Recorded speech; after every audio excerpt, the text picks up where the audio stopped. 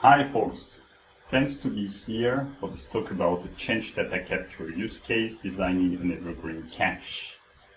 This is my first ApacheCon, so I'm very glad to be here. I'm Nicolas Fränkel. I've been a developer for 20 years, mainly in Java. I taught myself Kotlin a couple of years ago, and my current interest is in Rust. I'm also a developer advocate. Back to our agenda. So today, this is the points I would like to make. But the first is like thinking about caching and why do we cache. Then we will see some alternatives to keep the cache in sync with the source of truth. Then I will define change data capture itself. We will see a CDC implementation called the Debizium. Then we will detail how the Debizium can work with a streaming platform, Hazelcast, and finally I will try to impress you with a demo. If you remember one thing from this talk is that caching is a trade-off. You might have heard that caching is a sign of a badly designed system. It's not always the case, and in general it's not the case. There are a lot of valid reasons to have a caching. So this trade-off is you accept to have stale data, and in return you get fast data or available data. Well, fast data is pretty straightforward. Why available data? Imagine you have a microservice architecture. Imagine you have an e-commerce shop that is implemented through microservices. So you have a catalog microservice, you have a cart microservice, you have a checkout microservice, a payment microservice, a pricing microservice. Then when you go to the checkout step, you want to have the final pricing. So you call the pricing microservice. And because it's a microservice architecture, it's a distributed architecture, there is a nominal probability that at this moment the pricing microservice is down. So what happens? Well, you don't have caching. That means that you lose sale, and the business is not very happy about that. If you have caching, you probably cache the previous prices, so there is a chance that it's in the cache, and you can return something that might be slightly wrong, but at least you won't lose a sale. And that's in general a good thing to do. So let's keep our example simple. Here we have only a single application and a database, and in between we have a cache that acts as a facade. So every time we do an operation, either read or write, we go through the cache. We read from the cache. When we write to the cache writes to the database. That's the ideal. In general, the ideal is not there because you have a third-party component that will write to the database. Most of the time, it's a table that holds references, and those references needs to be updated every now and then. For example, there might be a registry of all your customers or this kind of stuff. So the question is, how do we keep the cache in sync with the database? And you might have heard that there are two hard things in computer science: naming things, cache invalidation, and of course off-by-one errors. Just if you didn't catch it, because it's an online conference, it's supposed to be a joke. On site it would be very funny, but here, well, I leave it up to you. Anyway, cache invalidation, what is it? We need to define what is cache invalidation, because cache invalidation is not only removing items from the cache. There are other reasons to remove items for the cache, and the other reason is cache eviction. There is a difference between cache eviction and cache invalidation, so now it's time for some semantics. Well, if I tell you cache, especially if you are a junior developer, your first reflex will be to implement it through a hash map. I've done it before. Hash map, associative array, dictionary, depending on your language stack. The problem with this approach is and the hash map is unbounded, so it can grow without limits, and then soon it will compete with your applications for memory, and there will be a problem for like out of memory error if you're in Java, or other errors if you are in other language stacks. And that's an issue. So in general, that's not a great idea. You should get a caching solution from a provider, and it has multiple features. Most important one, it sets the limit on the hash map. And then now the question becomes, if you reach the limit, so if your cache is completely full and you need to put a new entry into the cache, what happens? Well, we cannot just discard this new entry. What we will be doing is we will be evicting one of the old entry from the cache. There are probably multiple strategies depending on your cache provider. The most popular one, as are least recently used or least frequently used, that's cache eviction. You have your cache that is full, you need to add a new entry, you remove an old entry. And now there is another reason to remove entries, is cache invalidation. Cache invalidation is the idea that when you put an entry into the cache, it's valid for some period of time. It's the time to live. And this is very hard to infer. It depends a lot on your use case, but there is also some technological, or let's say like process flow related problems. Now imagine we still have our application, we still have our batch, and the batch runs like once per hour. And if we have a TTL of 2 hours, that means that during 1 hour we will be serving data from the cache, and we know that this entry might be wrong because the batch will have been executed. That's not good. Now we still have this like batch running every hour, and we do our updates, like our TTL is now 30 minutes.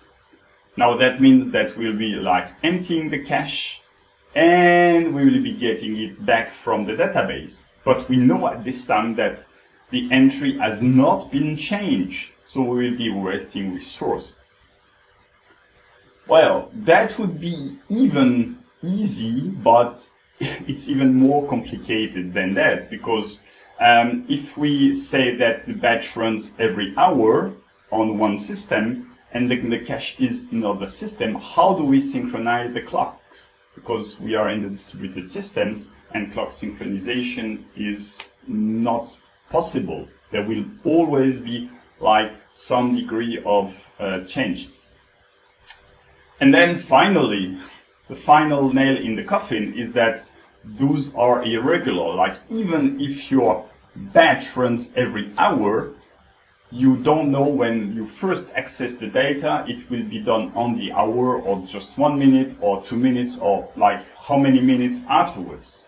So it's it's completely impossible to choose the correct TTL on a set basis.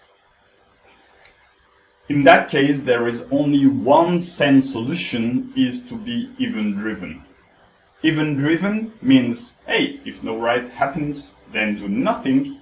If something happens, well, even if it's very frequently, we will update the cache accordingly.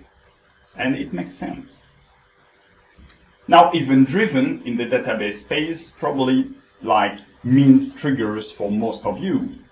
The problem with this approach is not all database management systems implement trigger. And the second issue is that most, if not all the cases of triggers, they work inside the database. So something happens and you will update some tables. But here we want to call an external process. We want to refresh the cache or to update the cache. And in that case, it's a bit more involved. So for this talk, I've done a bit of research and I found the case of MySQL. And it's actually possible to define a trigger that will call an external function. Of course, there are a lot of limits on this function. For example, the most important one is C++. I will infer that most of you are proficient in C++, but I'm not. I've done 6 months of C++ 20 years ago, and honestly, after that time, I don't want to delve into C++ anymore. And then there are a couple of other constraints. Fortunately, somebody has written a library for us, so you don't need to write everything by hand. Here, for example, you have this libmysql udf-sys, which is on GitHub. You can check it. And you just need to create the call that you want, here a command, and then you need to call sysexec. Sysexec is the function that is provided by us. Here, of course, it's a SQL command, but it could be any like process-related one, and it will be doing that for you. That seems quite the solution. But then, if I put on my architect hats, I find a couple of issues with that. The first is it's implementation dependent. It's only in the context of MySQL. Then it's a bit fragile. There are many components that are involved, and if it breaks, and it will break, who will maintain and debug it? Will it be the developer? Will it be the operational team? Will it be the database team? Who? And if you have done triggers in the past, you know they can be quite resource consuming if they are done frequently. Now comes this new name called change data capture. And here you can find the definition on Wikipedia. I won't read it to you because you can find it. You can picture change data capture as the opposite of event sourcing. That's the way I choose to define it, is the opposite. So event sourcing is the idea that you will store the events in your data store. And then when you want to know about the state, you will replay the events in order and you will get the state. Of course, if you have a long history of events, it's not feasible. So every now and then you will take snapshots. So you don't need to replay every event, but you just need to take the latest snapshot and replay the events that happen afterwards. And that works well, in most cases pretty well. The idea is that in that case you need to completely redesign your information system. Change data capture is completely the opposite. You keep storing the state, but out of the state you will make events. And actually, again, on Wikipedia, you will see that some of the change data capture implementation, you probably have used them already. If you do polling and you have a dedicated column, timestamp, version number, or status, whatever, so you poll this and you check this status column and you update it afterwards, there, it can be categorized as a kind of change data capture. We have seen triggers, but the most recent way to do change data capture is actually log scanners. So what are log scanners? They can be called a bin log or a write-ahead log, and they are compounded with databases, especially traditional SQL databases. So you might have read this article from Martin Kleppmann about Apache Senza, and in this article he makes the case for data streaming, and especially the fact that if we would redesign our database right now, it would probably be along, hey, we have the SQL API, this is our abstraction. But then on the implementation side, you probably want to have replication with one leader and at least one follower. And the idea is that as a developer, you are only interested in the SQL API. You're only interested in executing your queries or your updates or your deletes. But at some point, there is somebody from the upside who will decide that, hey, it's important that we don't lose data. And then we must find a way for the follower to be in the same state as the leader. So what happens is that when the leader receives a query, not a query, but a statement that changes the state of the database, the first thing that it does, it writes it down in a write-ahead log. And so afterwards, there is probably a second process that will read this log and apply the changes. And if the followers does the same, that means that they will execute the changes in the same order, and at some point they will be in the same state. And so if the leader at this point crashes, then the follower has the same state.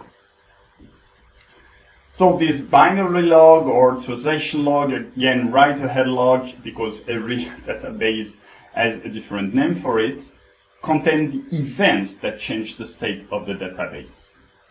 As I mentioned, that can be the reason for that in replication can be also data recovery. Only if you have a single node, the first thing you might want to do is write it down into the log. So if the main process crashes, you can still restart it and read from the log. So the idea is, what if we hack this log for our purposes? So if we check the MySQL, it looks quite interesting. This is a MySQL bin log, and you can see here that you have an update where set, so that is SQL that you can understand. Of course, there is something that you also might understand if you are deep into the database system, but then there is something that is completely unreadable. And so, back to my previous issues, its implementation dependent is super fragile, and who will maintain and debug it when it crashes? So I don't want to do that myself. Fortunately, there is a component called Debezium. And Debezium provides you with an abstraction, with an API over this kind of stuff. It's provided by Red Hat, it's licensed under the Apache 2 license, and the first idea behind Debezium, at least when it was incepted, is you could set it up so that every time there was a change in one of those supported databases, it would write down into a Kafka topic.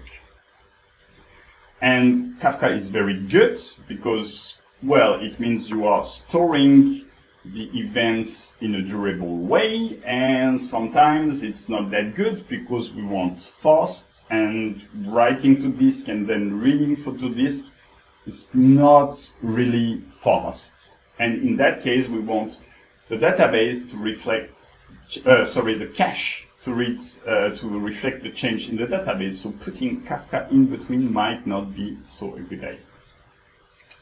Anyway, we have Debezium supports a couple of databases through plugins.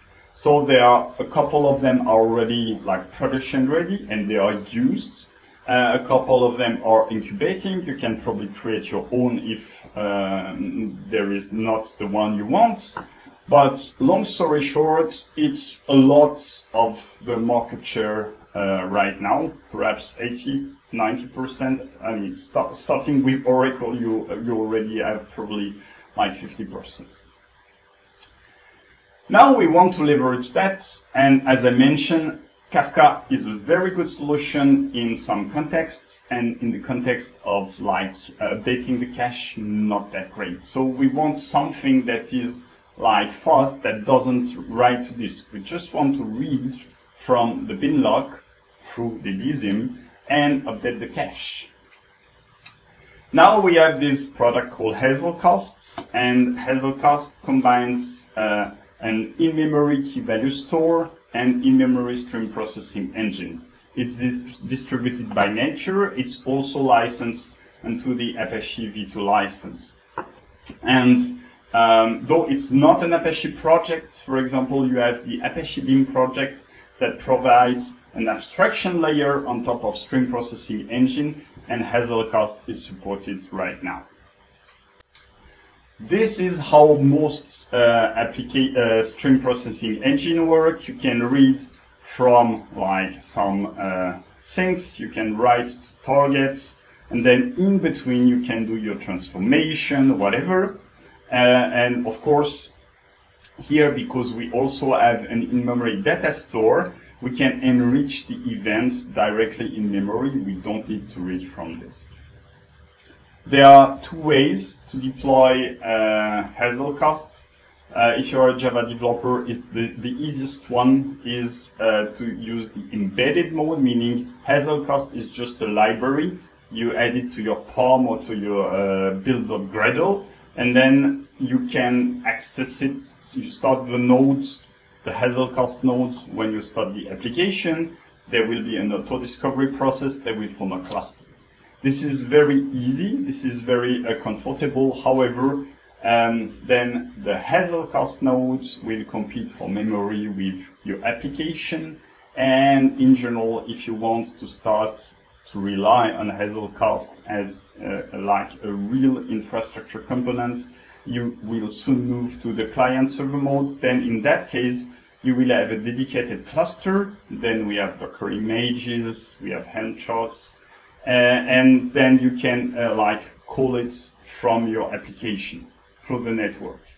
In that case, the really nice thing is that you don't need to use Java. We have bindings in multiple languages, for example, Python, Golang, Node.js, C++, and Python. And then you are free from the Java API if you don't like Java.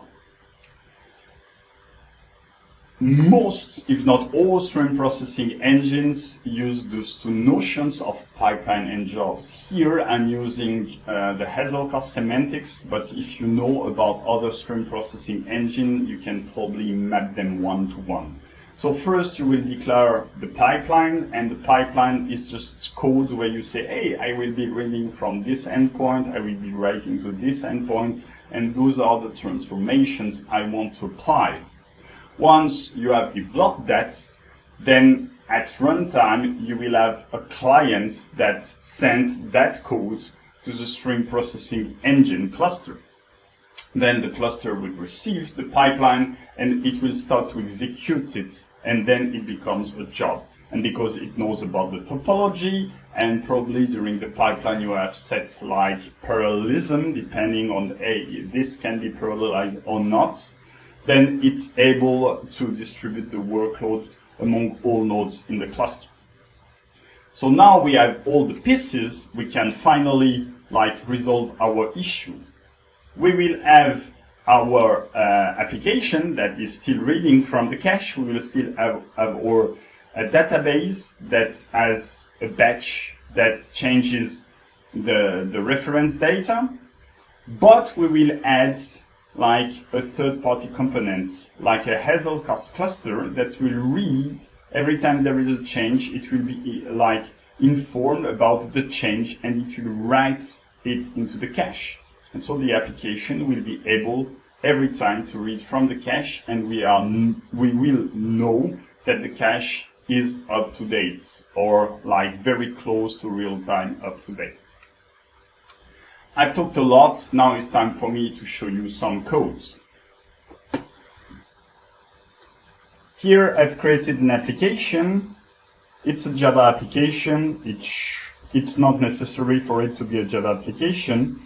It's a simple application that is based on Spring Boot, and then I have a couple of mappings. The first mapping is actually, I will display all entities from my database. The second mapping is I will update one single entity from my database, and I'm using the post redirect get so that after an update I will reload everything. Now I'm using that from the repository. I will fetch data and read and write data from the repository, and here I've implemented like two caches. The first one is the query cache. If you're familiar with Hibernate, is exactly how Hibernate works. I've re-implemented from scratch in a very simple way, just for demo purposes. The idea is that the first cache that I have is a key value store where the key is the query and the value is the primary keys of the results. And then the second cache is the entity cache, and the key is the PK, and the value is the entity itself. So here you can see that I create my select, and then I will get from the query cache, and here in that case, the query cache, there will be at most one row. I will check if I already have the query in the query cache. If I already have it, then I will get the keys from the value, and then I will directly return the keys and get them from the entities cache. So at the end of this sequence, I will have the values that are cached. If nothing is in the cache, so if the wrapper is null, then I will query from the database. I will create the entities, the person. Afterwards, I will put each of them in the entity cache, and I will put the query in the query cache. I have a simple Docker Compose infrastructure, so I will up it now. And let me show it to you. So I have my application. I have containerized my application through Jib. Regardless, you can do whatever you want, but Jib is very easy. I don't need to create a dedicated Docker file. So I have my application and I have the pipeline. I will show you the pipeline afterwards. This is not necessary at the moment. And here I have my database. And the application looks like the following. Localhost 8080. So here you can understand why I'm a developer and not a designer. It looks pretty bad. So here I have a couple of entities and I say, hey, here I can update some stuff and it works. And here I can update other stuff and it still works. And now I want to show you that when there is a batch, so here there is not a batch because it won't be very feasible. I will update data directly to the database and show you that, hey, the cache is not up to date. So I've created an application for that. It's again a Spring Boot application, but it can be anything. It's just for demo purposes. So here I can list the entities. I have to command list and update. I can list the entities. So here you can see Roberta, Chiara, and Nicola, which is what I just updated. And now I can say, hey, update 3 with John. So normally it should replace the first name with John of the third entity. And of course, if we check, because we are reading from the cache, the application reads from the cache and the user doesn't know about the latest change. So what we can do is I have set up a pipeline and I have stopped it to show you that it doesn't work. And now what we can do is we can start the pipeline. So this is the jet job that I referred to previously at the top of the diagram. And while it starts, I can show you the codes. It's a simple, very simple application. It doesn't require Spring Boot or anything. It's just a main class, a main method. And the magic happens here. So a lot of stuff happens regarding configuration. For example, here, this method, like you have every primitive necessary. The rest is, hey, in which environment are we running? And configuration. Likewise, the cache is also the same. We are configuring the stuff. And the pipeline itself can be read in plain English, like read from the database and don't care about the timestamps and just peek just to make sure that everything is working. So we will write it down into the log, map what you get to a person and then to a map entry and write back to the cache. So the only constraint is that we must know which format is in the cache so that we can map it accordingly. And now if we refresh the application, we see that it has caught on the changes that were applied before it had started. And of course, now it's very easy because since this pipeline is on, we can do the changes. Let's say update to with Korean, and now every time the changes will be caught on, the cache will be refreshed, and our user will be happy. So, quick recap. In this talk, I've shown you the caching trade-off. Caching is not bad per se, it's a trade-off. Either you want fast data or available data, and you accept to have stale data. But this staleness might be an issue in most cases. So change data capture allows you to cope with this trade-off, and I've shown you how you can implement it with Hazelcast and Debezium. So thanks a lot for your attention. Here is my blog, here is my Twitter handle, here is the Git repository, so in case you want to go deeper into the codes, well, please have a look, and if you see anything, I will be happy to receive issue or comments or whatever. Thanks again for your attention, and I wish you a good day.